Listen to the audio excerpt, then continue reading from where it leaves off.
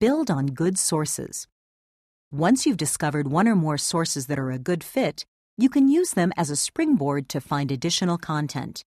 There are two ways to capitalize on a useful source. First, take a look at the references. This is a good way to find related articles or books.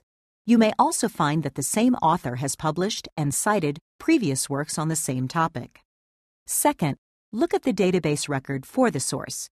Many databases assign subject headings to describe the content of an article or book.